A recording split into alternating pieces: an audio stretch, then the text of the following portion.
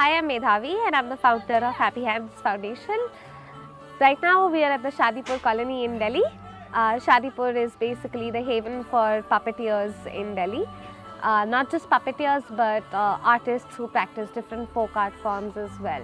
That's where Happy Hands comes in, sort of enables them, empowers them to take their own call, create their own enterprise, draft their own vision and sort of go on their own route. Incubating creative enterprises for artisans is one thing we do. Heritage education is the second thing we do.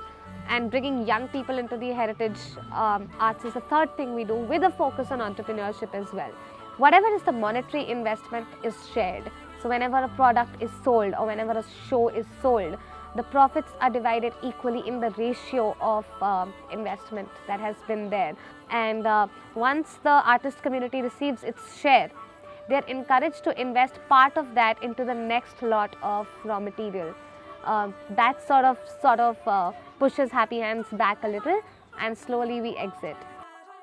So a lot of puppet shows have focused on women's rights, gender violence, education for the girl child, but ironically they've all been told by male artists.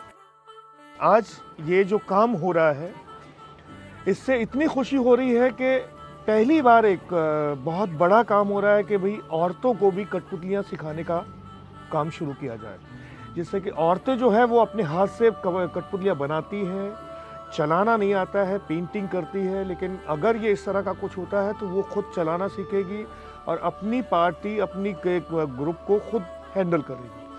लेकिन ये सब तो इनके खून में है, ये art वगैरह तो सारा इनके ब्लड के अंदर है, खून में है। So our thought here is to let women talk about these issues, let women be part of discussions, focus group discussions or workshops, which enable them to first understand the issue, and then from their reaction is the play. Because I think that is a very important part in bringing about change. You need to internalize it first, because before you talk about it, you need to first feel that yes, I am empowered to talk about it. Right now the community advocates for a lot of these rights, but their women are not at the forefront. So there is a visible disconnect between the art and what its impact could be.